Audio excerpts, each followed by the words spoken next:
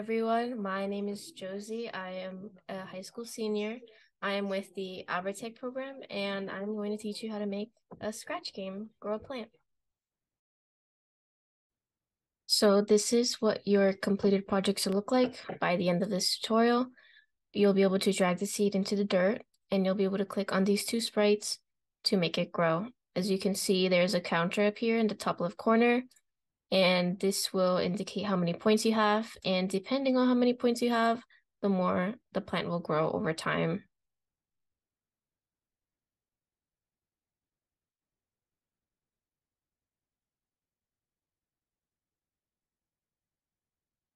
So you can see here my plant is fully grown now after 15 points, but that's just what I set it to. But you can make it however you like. So let's get started. First, you'll want to go to this link here, scratch.mit.edu. You can take a few seconds to pause the video if you need to type this in. After that, we're going to go ahead and click on the Create tab, and we're going to create a new project. We're just going to close that.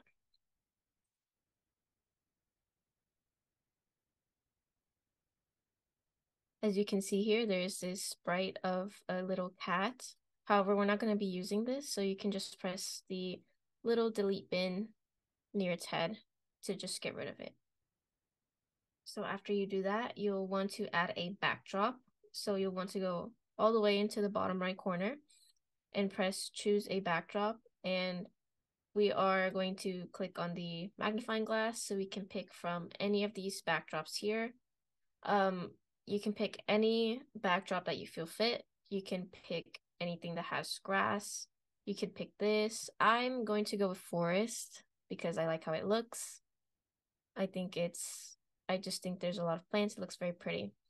After that, we're going to go ahead and make the sprites. So you're going to want to click on this little cat next to the backdrop button.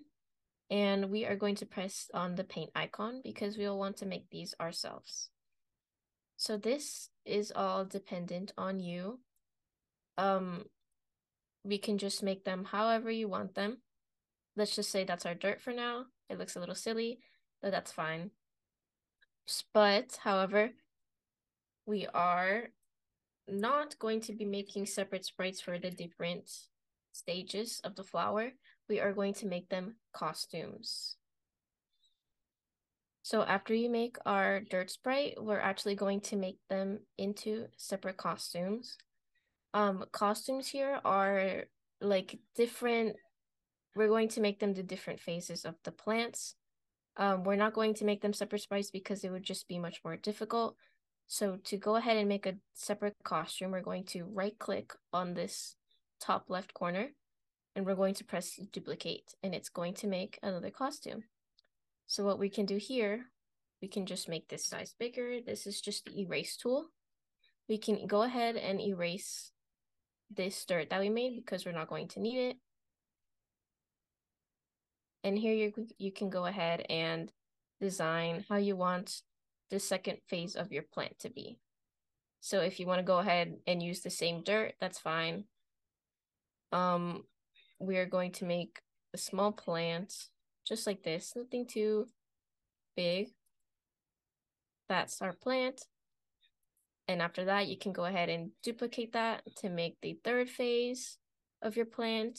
If you just want to make it a little bigger like that, that's fine. And after that, you can duplicate that once more. And just make a flower.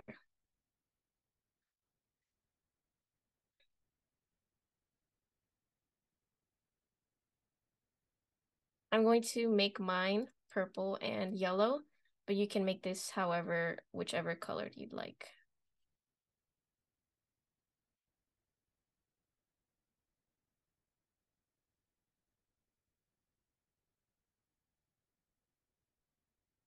So after you make the rest of your flower costumes, you'll want to go ahead and make a separate sprite for the seed, and you can name them however you want. This is just to distinguish them, to tell them apart.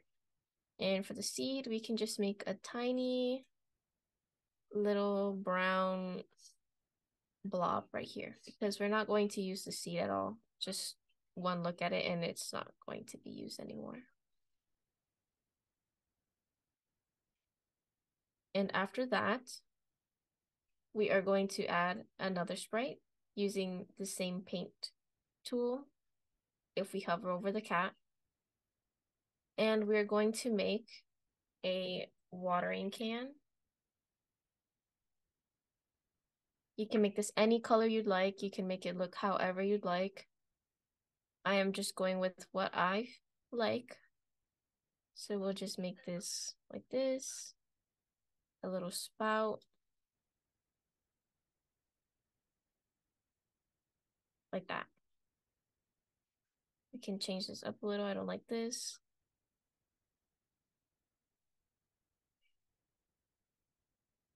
Like that. And then after that, you can just color it in using the fill tool.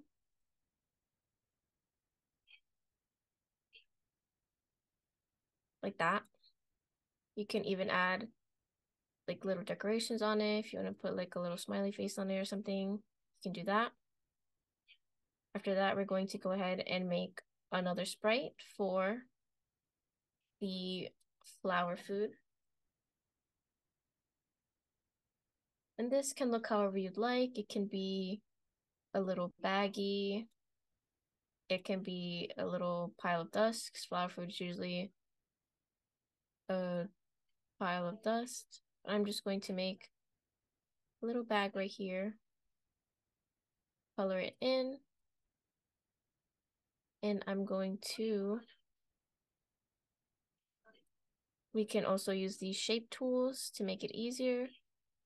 I'm going to put this circle here, just for decoration. Make it flower here.